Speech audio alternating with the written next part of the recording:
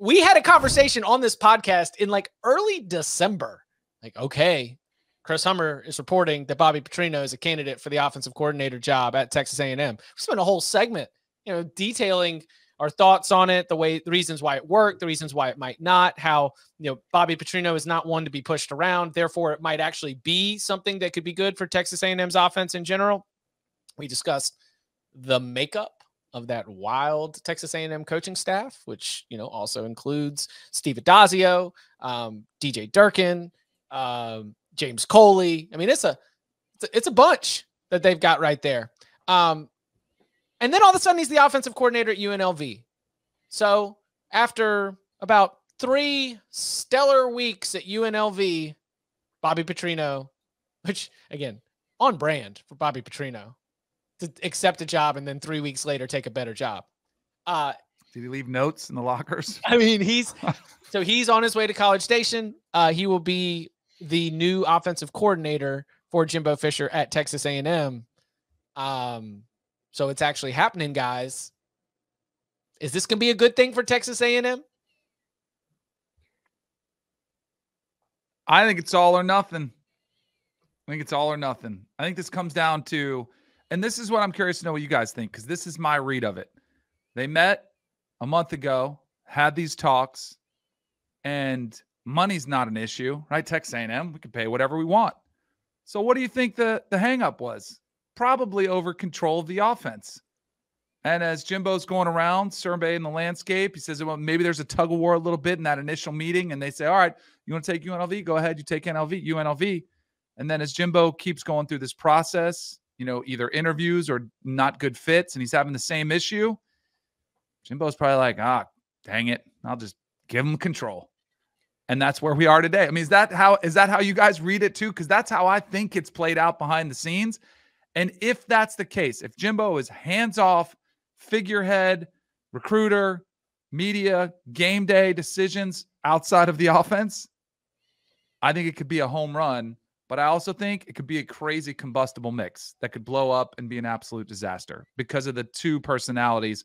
And if you throw in DJ Durkin, it's 3 pretty strong, hard-headed. And Addazio. Oh yeah, I forgot about that. Yeah, Yeah, like, is there a strength coach open? Like maybe we can get one of these fired strength coaches to come in there. So Evan Stewart, 5-star wide receiver, stud, tweets ... in the wake of the news. Maybe, I don't know, man. I'm not going to interpret the cryptic tweets of a 19, 20-year-old, but I hope he's on board because bringing in Petrino, you're hoping that he's got this superstar future NFL wide receiver talent that he could be able to scheme open in Texas A&M's offense. I think that schematically it's similar to what Jimbo runs enough to where Jimbo can tell himself hey, this is still my offense, if you will. And Petrino's a really good play caller. Obviously, if he's not in a sort of a supervisory role, that'll help quite a bit, I think. Maybe limit the interaction he has with players on the team and certainly with anybody from other sports. They have a football only facility, so you probably don't have to see people from volleyball. Look, this could also go really poorly, clearly, as Chip noted. But Petrino's a great play caller. I think it's also good because unlike the OCs that Jimbo has had there, I think Petrino will not take Jimbo's lip, right? Petrino has like millions of dollars. He's already been successful in many places. He will give Jimbo the middle finger if Jimbo tries to meddle with him. And I say meddle, I'm assuming that they're going to let Petrino call the plays. If you're Petrino, you don't come there. That to me is what the hang-up was, don't you think, Bud? Why maybe he didn't take it right away? Probably also optics. Did the league office have to approve this one? Because I mean, there's some from an HR perspective, what went down at Arkansas makes him a tough hire. It just does, right? But at the same time, Auburn just hired Hugh Freeze. Yeah, correct. Thank you. Yeah, it's the SEC. We can get maybe past that's A&M's appeal. Yeah. Maybe they're hey, Greg, you let them hire Hugh Freeze. We can hire Bobby, right? I mean, just the variance bands on this are just so big. We don't know. I think it'll probably work out.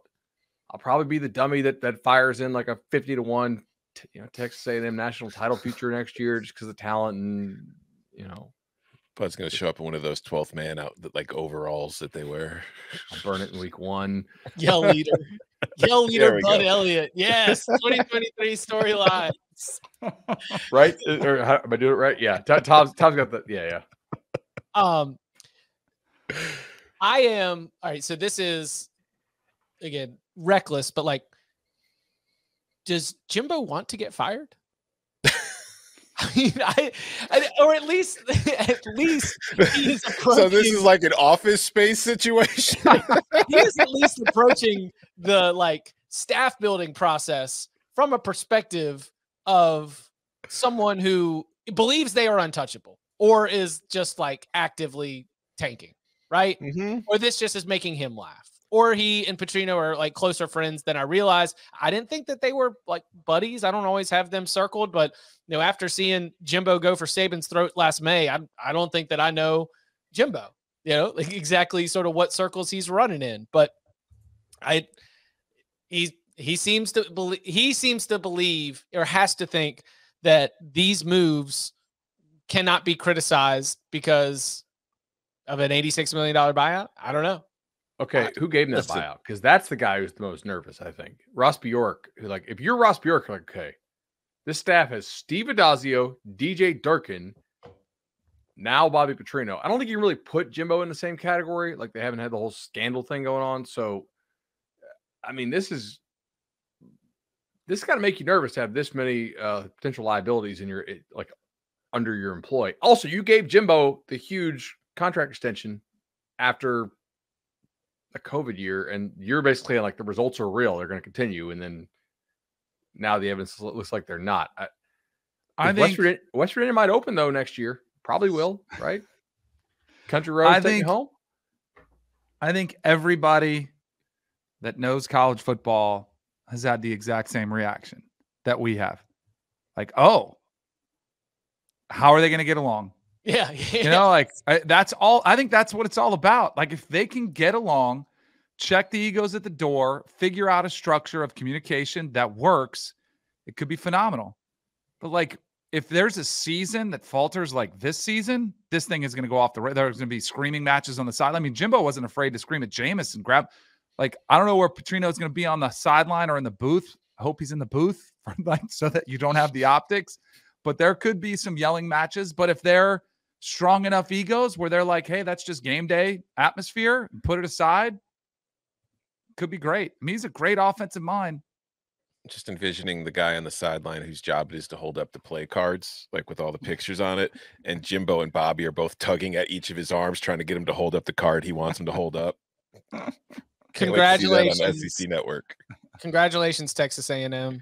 You have almost half of the ACC Atlantic on your coaching. I was trying to think. I was like, for only like $1 billion, you got the ACC Atlantic. Jimbo, Bobby, and Addazio had at least a couple spring meetings at Amelia Island together, and they were all Maryland's in the same old ACC too, or same division. Yeah, they were all in the same division. Yeah. Mm-hmm. Wait, they all played each other every year. No, Durkin was not at Maryland when they were in the ACC, right? Yeah, he was not. They were an ACC. That was my because their last ACC year was 13. But I was thinking like these coaches have actually competed against each other. Like if Jimbo is sour about how Lamar ran it up on him at the beginning of 2016, then that might be bubbling beneath the surface. Bobby's guys walked into the huddle in that year that Lamar tore him up and just started talking smack to him. Like, I mean, I don't think Bobby was well liked within the ACC, SEC, whatever conference Missouri Valley State's in. Do you think Bobby's been well liked anywhere? The NFL, etc. I will say this too, like on a note, like I've heard Bobby talk about this, how he really wanted to get back in college to more of a mobile quarterback because he thought there were some things he could have done with Vic that he didn't do, and he got that guy in Lamar. He's definitely like more about the QB run game stuff now, and it will be curious to see how Jimbo and those guys use that, because Bobby runs a similar offense to what Jimbo does, but he is a little more college gimmicky. And so I think he will kind of pull Jimbo, maybe kicking and screaming, a little bit more into the modern era. Remember, he used that with Christian Ponder, though, at Florida State. He ran him a lot. When Jimbo is desperate, he's pretty good. When he thinks he's got the guys to do it, he wants to run just his stuff. It kind of feels like to me. Unfortunately, Texas A&M's loaded up with the most talent possible. So congratulations. You're just only the purest of passing concepts in College Station.